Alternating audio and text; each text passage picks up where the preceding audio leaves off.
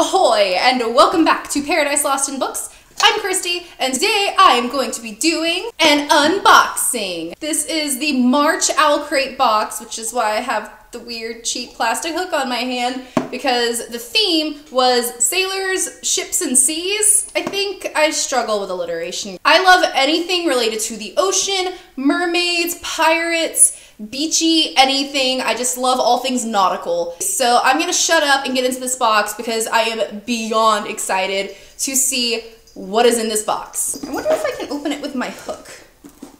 No, that's not gonna work. The box is open. This is what we have inside. Oh, the art is beautiful. I love the art print they send every month, and this is just gorgeous. I'm not gonna look at the back because I don't want to be spoiled, but wow, is this beautiful and promising. The first thing I see, oh, okay, wow, this took me about 30 seconds to figure out what this was. So this is washi tape, which I actually use a lot in my classroom, so this is pretty exciting. But it has like a mermaid pattern. I don't know if you can see that at all, but it's purple with a gold scale pattern, so it looks very mermaidy. I love using this in my classroom. Like, I'll tape things up on the board, I'll section things off on the board and stuff like that, so I really love this. This is so pretty and useful. I love items that I can use. I'm trying to open it and it's not working for me very well. Oh, there we go. The company name is simply Gilded, by the way. Now that the packaging is off. Ooh, and it feels cool too. So I don't know if you can see better. Ooh, there's a bag. This is from the Geeky Cauldron, and I've heard nothing but good things about the Geeky Cauldron. I love this little bag. Look how cute this is. Sorry my cat keeps meowing. She's very needy.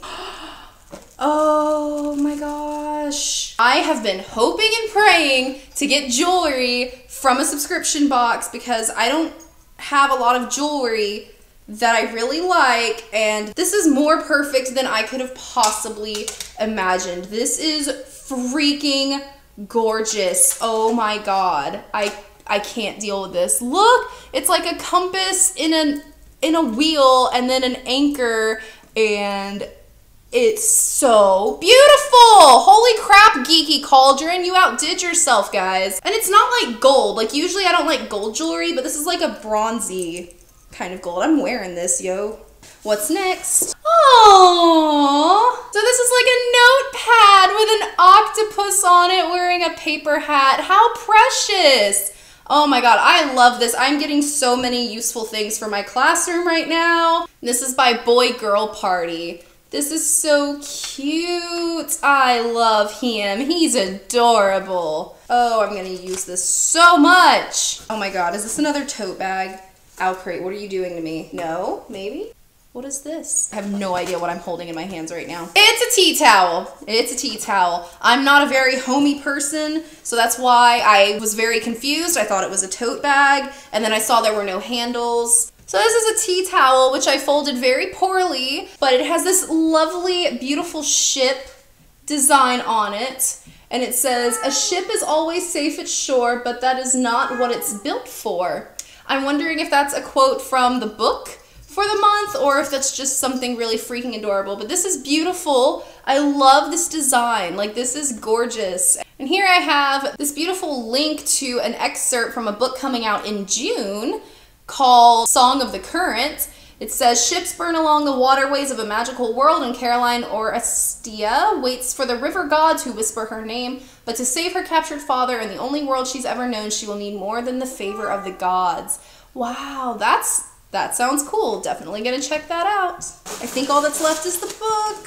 This month's book is Daughter of the Pirate King by Tricia Levenseller. I have not even heard of this book, whereas last month I was like, oh, Caraval, that's all I've been hearing about. Of course that's gonna be the book. I have heard absolutely nothing about this book, but it has a little redhead on the front, so that's exciting. And this is a very beautiful cover. I love this art style. I'll read the flap for you.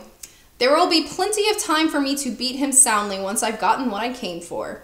Sent on a mission to retrieve an ancient hidden map, the key to a legendary treasure trove, 17-year-old pirate captain Alosa deliberately allows herself to be captured by her enemies, giving her the perfect opportunity to search their ship.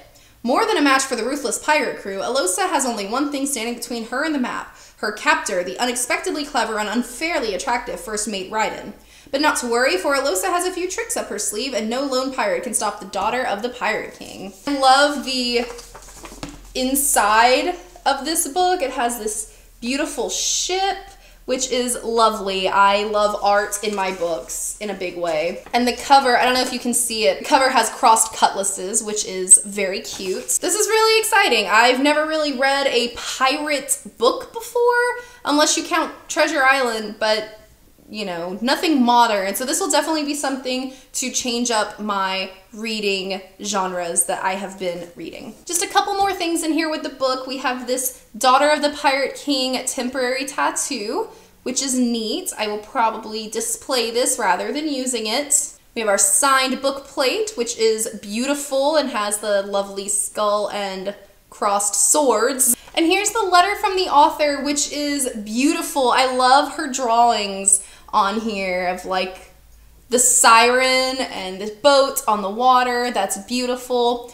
And I love how she talks about that her favorite movie is Pirates of the Caribbean, which is really cool, and how she had always hoped to find a YA book that would give her something like Pirates of the Caribbean, but she never found it, and so she was like, screw it, I'm just gonna write that book myself, which I think is great. So I'm sure there's gonna be a lot of love and devotion put into this book, and I'm super excited to read it. And here's a sneak peek at next month's theme, which is Head Over Heels, which I'm guessing is a celebration of couples in literature. Apparently I did not get one of the lovely 100 enamel pins, but I do have the OwlCrate button of the little owl in his pirate garb, which is cute and lovely and wonderful. Alright guys, that is it for the unboxing of the March OwlCrate box. I hope if you enjoyed this video that you'll give it a thumbs up and subscribe to my channel so you can see all of my future unboxings.